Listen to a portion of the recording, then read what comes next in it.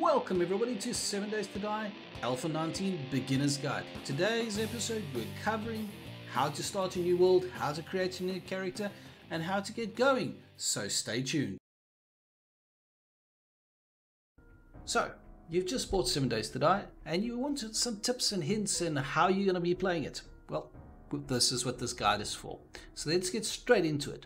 So you've launched the game, you're in the main menu. Whoa, before you jump the gun here, let's get into these options, and there are quite a few. Now, you've got new game, which obviously will start a new game, but we don't want to do that just yet. Continue game is where you go when you want to continue playing your game. Join the game is if you want to join a server. Editing tools we're not covering in this episode. They are advanced tools. We'll cover it in the technical side. That's another series that is upcoming. And then we've got our options and credits. Credits tells you who made the game, which is the fun pimps. So we're going to go to options first. And now, if we click on it, we're going to go to our video options first. And click that. So these are my current settings. So we've got my resolution, which is 2560 by 1440 at a ratio of 16:9. We want full screen, dynamic resolution mode. Now how this works. Currently it's off for me because I don't think I need it. Once the game detects, if you've got this on, once the game detects that your game is getting slow and not running great, it'll actually drop your game's resolution down to increase your frame rate. Now 7 Days to Die is a heavy game on your system for a lot of technical reasons. It's the way the world is built, and there's not much they can do about that at this point. But that's neither here nor there.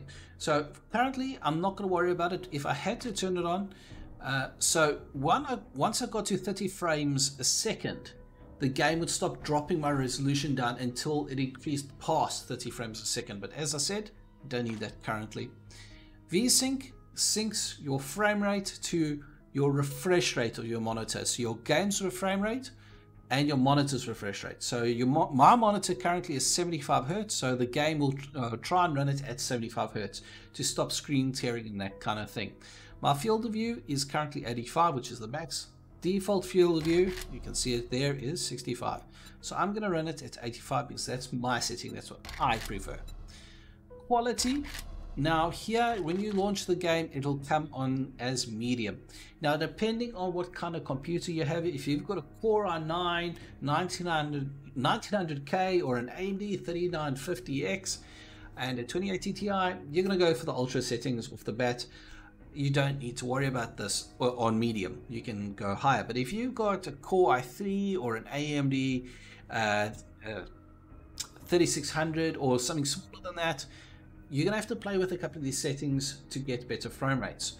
So for me, if you've got a low-end system, I would turn anti-aliasing off, I would turn shadows off, and reflected shadows I would also turn off. For me personally, I don't like motion blur, so that automatically goes off, and depth of field for me also goes off. I just don't like the effect that those options give you. Now the rest of these you're going to have to play with and see what gives you the best performance. But if you need help with that, comment down below and I'll be more than happy to help you out if I can. Please do click the thumbs up button, like the video, and do share it far and wide. Okay, so these options I'm going to go straight to Ultra. There we go. So Ultra, I will see what I can run. What I tend to do is I put it to the max and then I drop my settings down until I find what's playable for me. I don't have a monster of a system. I've got an AMD 3600 2070 Super, so and 16 gigs RAM. That's my computer. I don't have a super computer. So motion blur off, depth of field off. Other than that, I'm hoping this is going to be okay, but we shall see. I think I'm going to be dropping one or two settings here. Now that we've done that, now we're going to start a new game. The last part that we need to cover here is your player profile. So this is how your character and you're going to play in the game. So these characters down this left-hand column are characters that are pre-built by the Fun Pump. So there's a whole bunch of them. We've got Arden, we've got Clint. So that's obviously a homage to Clint Eastwood. That is Mad Mole, and I wonder, there's Richie. So there's a whole bunch of different ones depending on what you want to play. So we're going to create a new one for myself. I deleted mine just for you guys.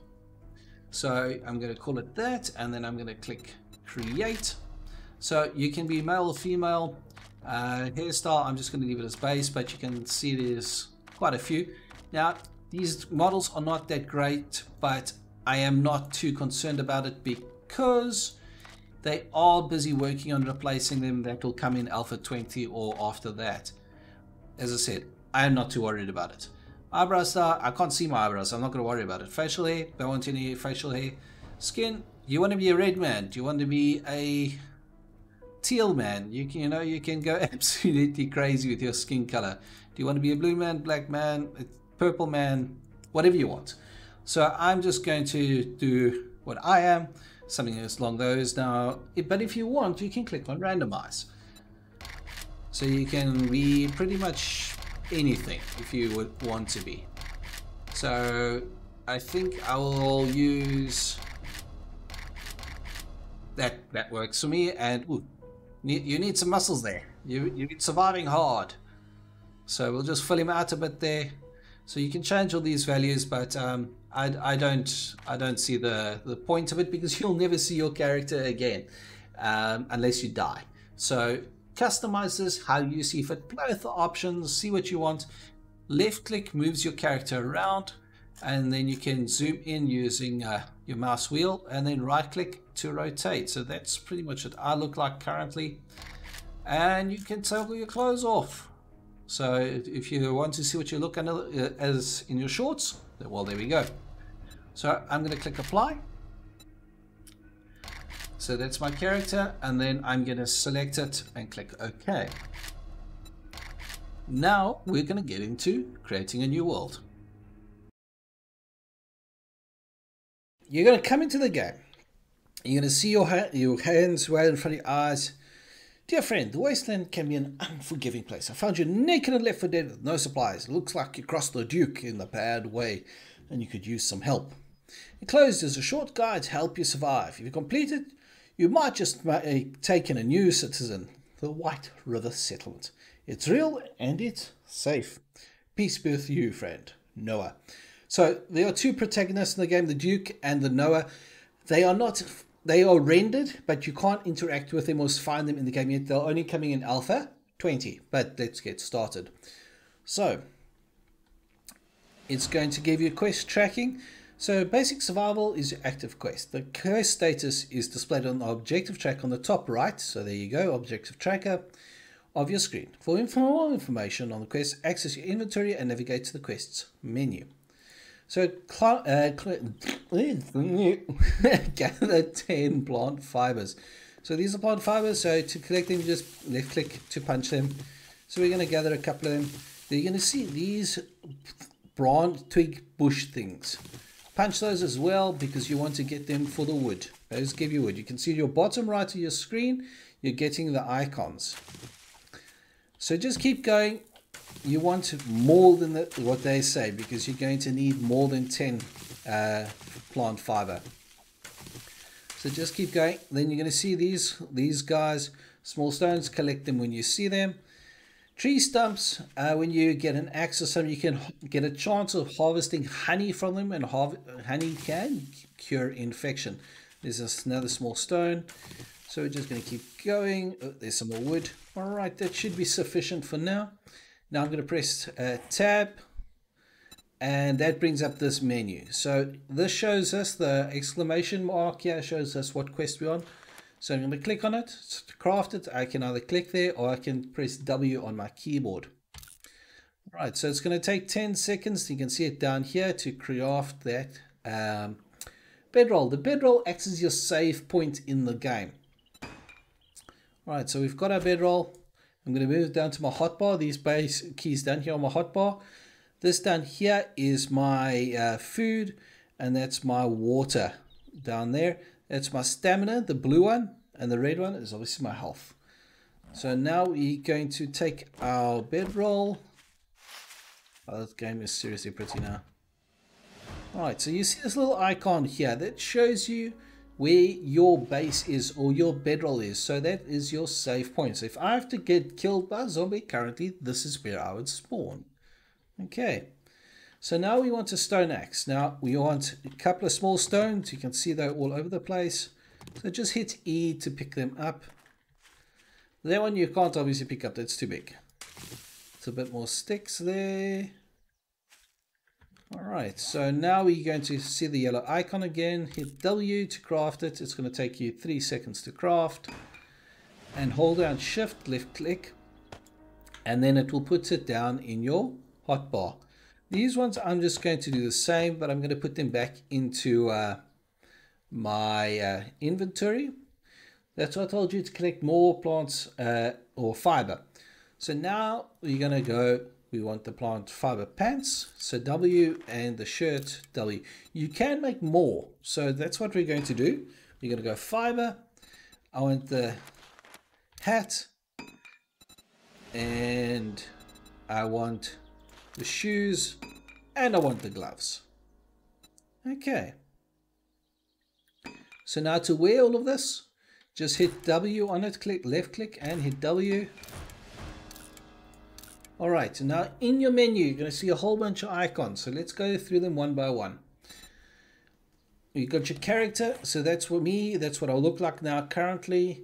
Like I can take my shirt off and there's my sculpted 8-pack. Okay, those are all the different gears and armor and stuff you can wear. That's my level, I'm level 1.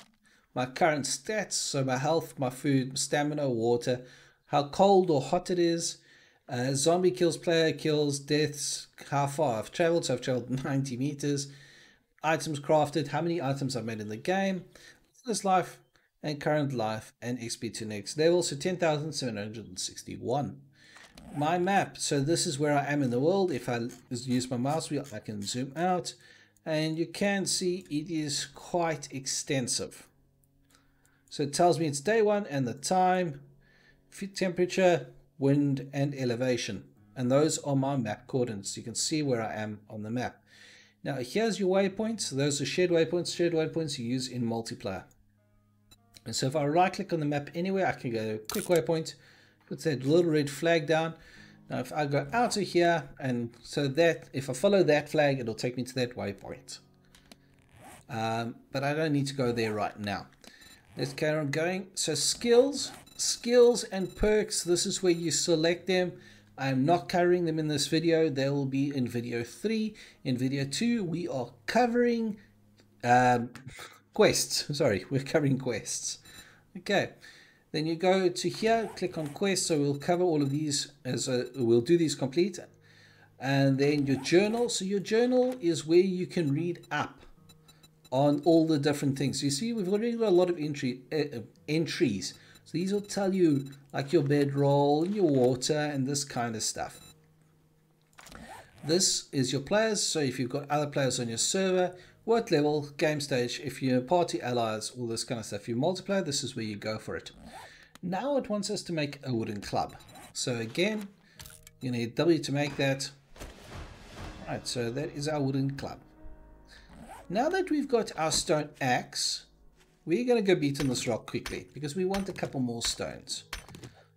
So as you get better in 7 Days to Die, you can put more points into it. You can make better weapons and you can make better tools as well, and you can gather more items quicker. As you get past like level 20 or so, you'll be able to like smash this rock basically in 1 or 2 hits with the right tools. Same with this tree. So I'm getting a little bit of wood, not a whole bunch. So we need to find some feathers. Now, feathers you will get out of a bird's nest. Now, in the forest biome that I'm in now, whenever you start Nava's game, you will start in the forest biome. It's one of the... there we go. One of the things they've... Oh, nice, 5. They've put into the game to make it a little bit easier for new players is this. You will start in a forest biome and you will be pretty safe. There won't be anything hostile near you that will come eat your face. There's more than just zombies in this game. There's wolves and bears and dogs and coyotes and snakes and vultures. So you've got to keep an eye out from them as well. Right, so we need to now make a bow. So again, I'm going to make that, and arrows. So we're going to make 5 of those because I've only got 5 feathers. So going to do that. But what I want to do, so if you click on that, and I'm going to favorite it, see the little star puts there? And the same with the wood frame block, because you use these all the time. I'm going to favorite that as well. Now it wants us to make that one of those. So your wood frame block is it is literally the foundation block of everything in 7 Days to Die. So I'm going to take this one foundation frame block and I'm going to put it down. So I can also hit E to pick it up again. Ooh, you see there? That's a little rabbit down there. I'm not going to go after it now because it will outrun me. It is a lot faster than I am. Ooh, another rock. So I'm going to put down the frame. Before I put down the frame, if you hold down and press your R key, it'll bring down this menu. So simple rotation, advanced rotation, if you want to rotate it on its face, or copy rotation from another block. Or if you click on here, your shape block, this is something they put in Alpha 18. All the different shapes you can make, all the different items you can make out of that wooden frame. So we're just going to leave it on the default wooden frame for now. When we get to the building section of the beginner's guide, we'll cover this a bit more in depth. Right, so for now we're going to put it down. We're going to take our axe and right click to upgrade. Alright, so there we go. We can upgrade it at once. Now if we hold on right click, we upgrade it again to make it better, to make it stronger. Now I'll make a campfire. It's the same thing again. We're going to craft the campfire. And now we're going to take our campfire and put it down there. Alright. Now, okay, good job, citizen. You have proved to be capable with much potential. We have marked your location with the nearest White River outpost location. There you'll find a trader we can buy and sell goods and trade stories with one of your friendly citizens. Welcome aboard, Noah. Alright, to use the campfire, here's E. Then to use these things properly, you need a cooking pot which you can either make or get in loot, but you need a forge for that, so you'll generally get your first cooking pot looting buildings. A grill, so if you want to grill better meat and not burn it, and a beaker is if you want to make some of the advanced chemistry stuff that's in here. Alright, so that's pretty much it for this beginner's guide, guys. I'm just going to look for another bird's nest and see what's in this area very quickly. Ah, that's what I meant. Alright, so that's the campfire. Now we've looked around and that is where the trader is. So we would run 1 kilometer that way to get to the trader. So we'll start running that way. Just to give you an indication, oh, there's another bird's nest. Bird's nest will either give you eggs and feathers or nothing at all, depends what's there. So if you hold down shift, you will run faster, that is sprint, but it does drain your stamina faster. So will also drain your food. You'll see my food and water going down on my HUD icon, so you got to keep an eye on those as well. And because I'm brand new and I'm level 1, I'm picking up every rock. Cotton, chrysanthemum, so you got there, chrysanthemum. You can collect those as well. They will be useful at a later stage, so you can collect them if you so choose. Ooh, hello. Okay, I've got nothing to try and kill this guy with. He will just run away from me. But here's a backpack, so we're going to loot this. Nice. Alright, so I'm going to wear that. And that one I'm going to keep because I can sell that to the trader. So that was a buck. Now the buck, you can kill him and you can skin him for meat and leather and bones and animal fat. But you can see I don't have anything to kill him with. I do, I lie. Sorry. I've got my bow and arrow. That's the end of the first episode of the Beginner's Guide. Next episode, we're dealing with the trader. And then the episode of that, we're going to deal with the perk system. So stay tuned for that. If you like what I'm doing, please give the video 2 thumbs up. Share it far and wide. And please do subscribe. I look forward to seeing you in the next one. And have a great day. See you now.